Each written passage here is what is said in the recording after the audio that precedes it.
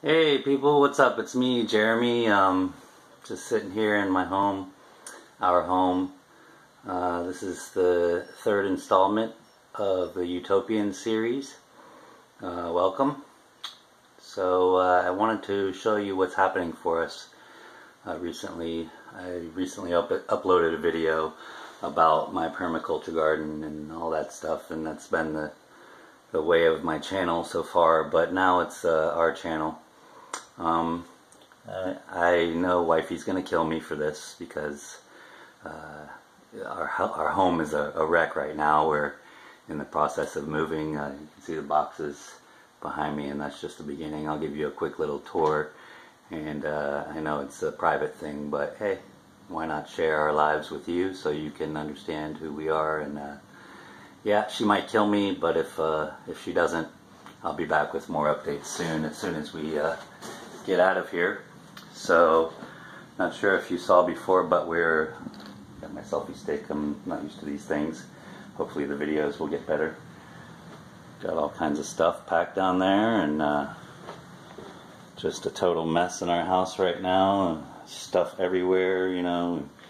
Of course, can't stop cooking and being normal, but just packing up all of our most prized possessions and the things that add value to our lives, whereas this kind of stuff over here is all getting yard saled or donated or given away or thrown away, or we try not to waste anything. But yeah, this is our home. It was furnished. It had a bunch of artwork on the walls before, and that's becoming more empty as we go. This has been our home for 5 years now, and cleaning everything out and seeing what we really need in life to just make us happy. We're selling our home, closing in, I don't know, less than a month, and yeah, we are in the process now of minimalizing and downsizing. We've got our hands full, tons and tons of stuff being packed. Went and got some things from wifey's classroom that she purchased and didn't want to let go of, and things that will help us organize when we convert a school bus into a off-grid RV. Still some artwork in the walls that mother-in-law is going to take for us and take care for us, and yeah, this is our little layout of our home. It's an older home built in 1978, and the new buyers are amazing people, just the most beautiful people in the world. You can see some more of my artwork on the walls over here. A little bit of glare there. Let's see if you can see that. Yeah, I love black and white photography. It's just so soothing. It really stinks because a lot of this stuff we're not going to be able to put in a bus, and I'll have to figure out what to do about it. Some artwork they created when I was first going to college for photography. I'm not a videographer, obviously, because this video is probably really crazy for you guys to witness, but I just wanted to bring you a little humble home talk about what we're doing, and maybe gain some understanding from maybe any comments we can get or support. This life is a great life, and it really doesn't matter what you got in life. The things shouldn't define you. More importantly, I think that the amount of love that you share for the world and for the people around you and for your blessings of being alive, that's what it amounts to.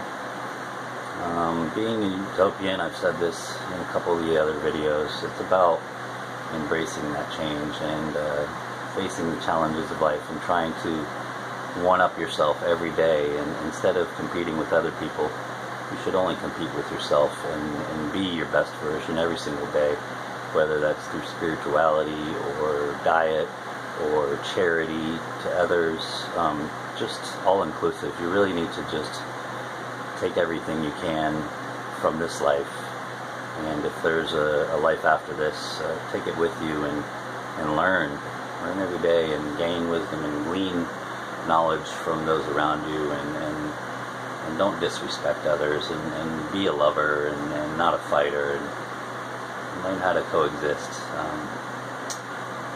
Yeah, I don't know, this is not a scripted thing, I haven't really thought about this, but I did want to give an update as to our situation. So we're selling our house, we're in contract, we're not making a whole lot of money from it, but enough to provide us with a model that we've talked about and researched. I actually spent almost a decade with my parents from the 80s to the 90s in a converted school bus, and grew up a lot of my adolescence and younger life in that way. And it's not a normal thing to do. I guess normalcy is one of those things that we all sort of lean on, but normalcy to me is just boring. It's simple. It's too simple-minded for such a complex creature like a human being. So wifey and I are taking a leave of absence from normalcy. And we're going to do things a little bit different and unique, and although this is catching on and it's becoming trendy, we're not doing it as trenders. We're more concerned with how we feel inside, and what has become of our lives up to now. We're 40 years old, and it's like, okay, if you're going to have a midlife crisis, which everybody does, I think anybody with anything going on in their lives knows about crisis, and it's a really hard thing to deal with. Death of family, my father died back in 2012, and I'll never be over that, and I don't expect to be, and don't want to be, because he's a part of me. We're all one in this, and I've gleaned so much from him over the years, whether it's learning how to build a house, or from my mother, how to cook a great meal.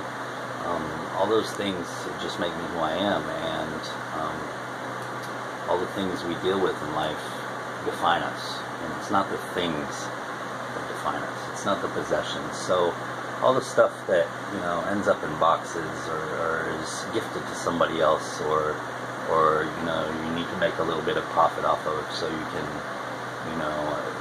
start anew with either less or with something that better suits you. The things in your life should only add value and not decrease value from your life, if that makes any sense. Our worldly possessions shouldn't define us, and this goes way back to Zen teachings, Buddhist philosophies. Don't fill your bowl past the rim of it, because your stomach is only so big, and excess leads to failure, excess leads to sluggishness, it leads to atrophy. And those are things that we should all keep in mind when seeking enlightenment, when seeking change, positive change in the world. We should never dismantle what's already there for us, which is soul and spirit and heart. So as a utopian, as a free-thinking anarchist of sorts, I'm sorry if that rubbed you the wrong way. It's not meant to be a negative thing. I just don't believe in authority, and I don't believe in the social contract that I have no privy to.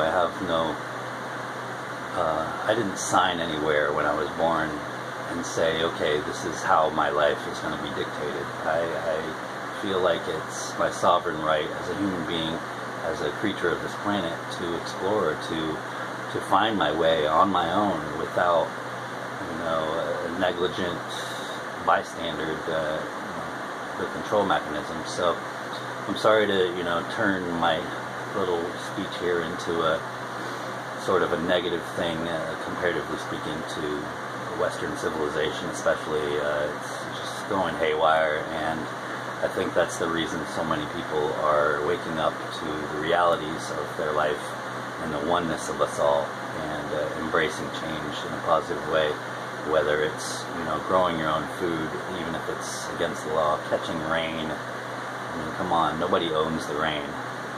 So the resources that are here on Earth are plentiful, they're abundant, and the systems we have in place right now create this false sense of scarcity, which should never have existed to begin with, but because of greed, because of capitalism, because people don't want to work it's not that they don't want to work. Humans are intrinsically workers. We're all like worker bees. We all just want to protect the queen, and the queen in this case is not some hierarchy. It's, in my opinion, it's the earth. The earth is our queen, and we need to honor and obey and worship her rhythm, and we shouldn't force ourselves on that. There's only so much we can do to save the planet as citizens of this country, of this world, but to lose that citizenship, to do away with that sort of false sense of belonging and that false sense of scarcity that goes with it, that the overlords create for us. I'm sorry about that. This is not a conspiracy video. There's plenty of conspiracies to be talked about, but this is more of a hard-hitting something that is in my heart, and I wanted to express, in an artistic way. Hopefully, you'll see that from this video. That love really is all there is, and anything other than love is just nonsense. It doesn't sit well with somebody who listens to their beating heart, who pays attention to their breath whenever I can get a chance, and meditates on the important things like, okay, where am I going to find meaning in life? Is it through a job? Is it through a career? Is it through what I own? Chances are it's from how I reach out to others, how I share my innermost self with others. And as hard as that is, and the stage fright and fear that goes along with that, it's an easy thing to overcome when you realize the truth, and the truth is love is all there is. So I love all you guys for joining me on this, and as this channel evolves, so will the technology, so will the content, so will the adventures, definitely. And I'm wishing you all well out there. I hope that you're able to deal with the struggles in life in the easiest way possible, but also in a way that reminds you that you're here for only a short time, and you've got to live it up, because without living, you're just born dying. So yeah, that's the end of this Utopians episode 3.